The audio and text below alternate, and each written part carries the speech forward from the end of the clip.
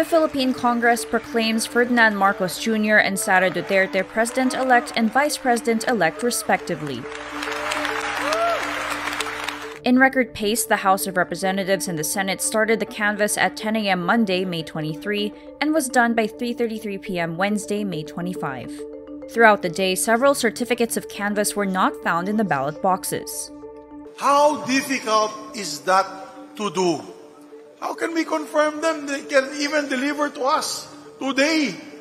The COCs needed to canvass the votes for President and Vice President. COMELEC officials say it was due to lack of sleep. They were eventually allowed to send the COCs through Viber and then testify virtually on their authenticity. The COCs from Argentina and Syria cannot make it to the House of Representatives in time, but Congress decides to terminate the canvass anyway. Senator Miguel Zubiri says these would not change the results. Without the Argentina and Syria COCs, the National Board of Canvassers count shows Marcos winning with 31.63 million votes, or 58.77% of votes in the presidential race. Duterte, meanwhile, receives 32.21 million votes, or 61.53% of votes in the vice presidential race. The Supreme Court is currently tackling two petitions that seek to void Marcos' candidacy and, in effect, his win. If his COC is cancelled, it is clear the winner would be the second placer, who is Vice President Leni Robredo.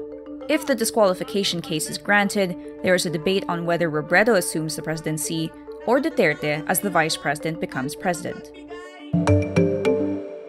Presumptive President Ferdinand Marcos Jr. picks lawyer and pro-Duterte vlogger Trixie Cruz-Angeles to be his press secretary.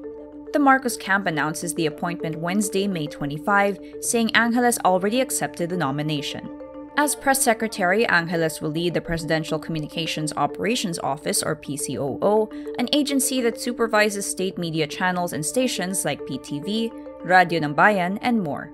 The Marcos camp clarifies Angeles will not be the presidential spokesperson, as the presumptive president earlier announced he will not appoint one. Marcos camp adds, making the press secretary the spokesperson limits her function to a talking head during press briefings. Under the administration of President Rodrigo Duterte, Angeles took on the role of social media strategist for the agency from July 2017 to 2018. Angeles regularly lambasted journalists, opposition figures, and critics of the government. In a Senate hearing, she admitted feeding pro-government information to Mocha Uson, who ran a Facebook page that spread disinformation and propaganda. Need more context, clarity, and perspective? Get the full picture with Rappler Plus. With exclusive content and events, you'll get an opportunity to discuss issues with reporters, experts, and featured guests, while helping Rappler continue its fearless journalism. Join now. The Department of Finance wants taxes raised, tax reductions delayed, and tax exemptions cancelled to reduce government deficits and debt accumulation. Presumptive President Ferdinand Marcos Jr. will assume office with a tight fiscal space as pandemic borrowings and weak revenues under President Rodrigo Duterte's administration led to debt reaching almost 13 trillion pesos. According to the DOF, the deferment of the personal income tax reduction scheduled in 2023, as specified by the Tax Reform for Acceleration and Inclusion or TRAIN law, would give the government 97.7 billion pesos per year. The DOF also proposes raising the value-added tax base and voiding exemptions to save 142.5 billion pesos. The agency says exemptions for education, agriculture, health, the financial sector, and raw food should be retained.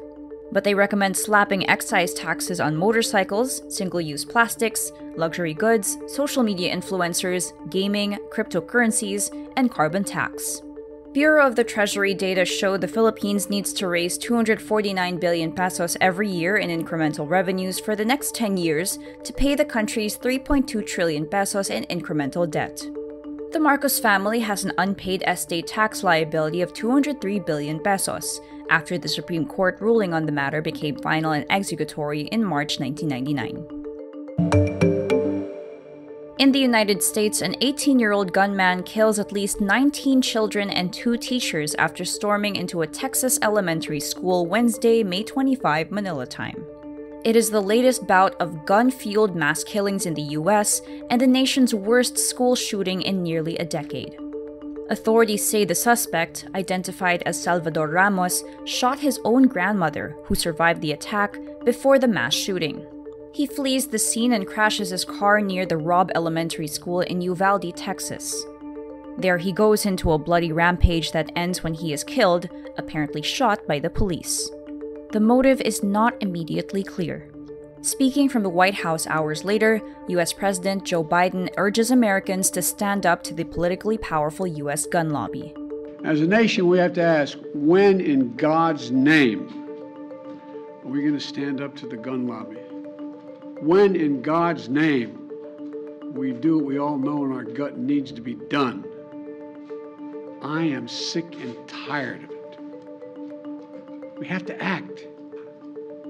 And don't tell me we can't have an impact on this carnage. A mass shooting 10 days earlier claimed 10 lives in Buffalo, New York, a predominantly black neighborhood. Filipino-Argentinian actress Chantal Videla, going by the stage name Chanty, is officially introduced as a member of upcoming K-pop girl group Lapillus. MLD Entertainment unveils on Wednesday, May 25, Chanty's teaser photo on Twitter, with her birth date as the caption. Beginning Monday, May 23, the group has been introducing each of its members, most of whom were born from 2002 to 2006. Earlier reports say the upcoming act will be marketed as a global girl group, with members who can speak Korean, English, Spanish, Filipino, Chinese, and Japanese. The 6-member group to debut in June is MLD Entertainment's first girl group in over 6 years after Momoland. Chanty, 19, was first introduced to Filipino fans as part of Star Circle Batch 2018.